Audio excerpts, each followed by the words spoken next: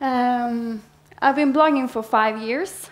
Today I have about 150,000 readers a week, which is a lot.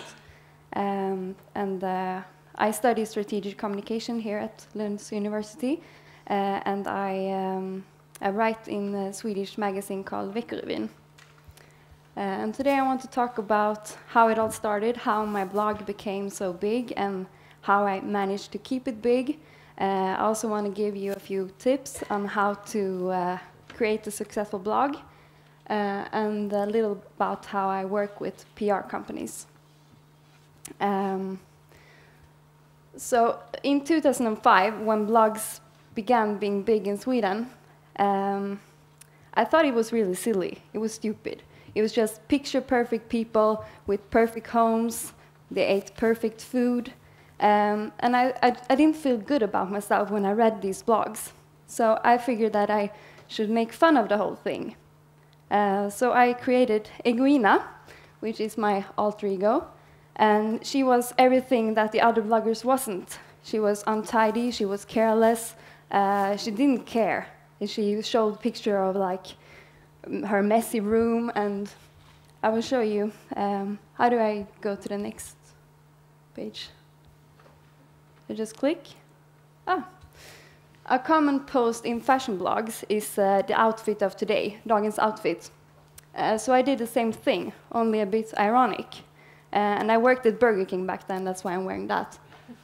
And so I made fun of it, and also I put a picture of my food.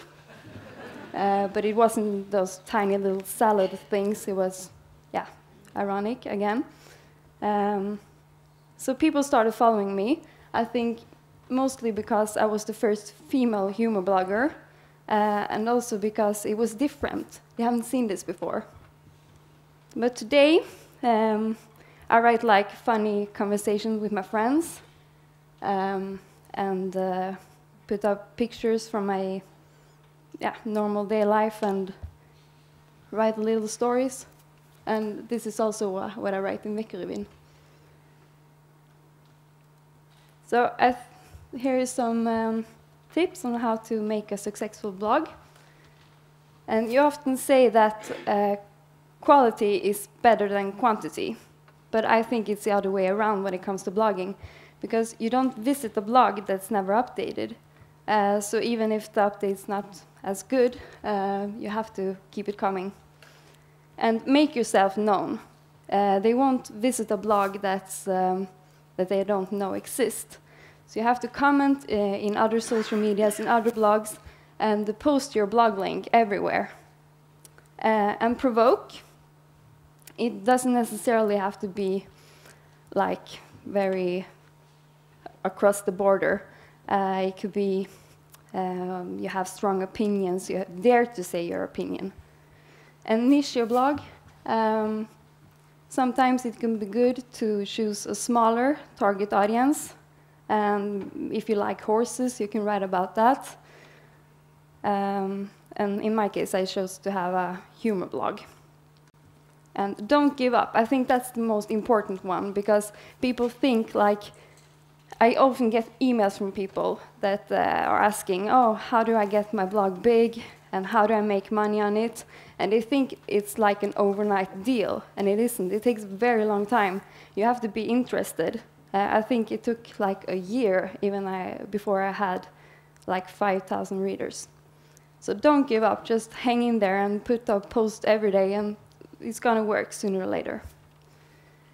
And the last one, make the reader feel like home.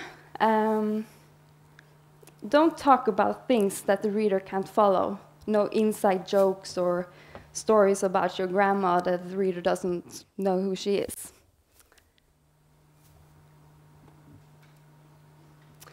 And I thought I should talk about a little what engaged people. And that's really weird, because I don't know. Sometimes when I write things, and like this post, I asked why there was a black dot in my almanacka. And I got 589 answers. And I don't know why. But yeah, it's really weird. It can be like what candy I like the most, and people don't agree with me and they get mad, and how can you like that candy? Yeah. So I get a lot of emails from PR companies who want me to write about stuff, and I get a lot of packages sent home, like 3 to 4 every week maybe. And after I receive the packages, I often get an email like, hey, did you receive our package? Why haven't you written about us yet? And that really annoys me, because I don't do stuff for free. But in this case, I did. And that was because they took the time to write something personal. They wrote like, oh, we read on your blog that you're having a cold. Hope this helps, blah, blah. So yeah, in that case, I do write about them.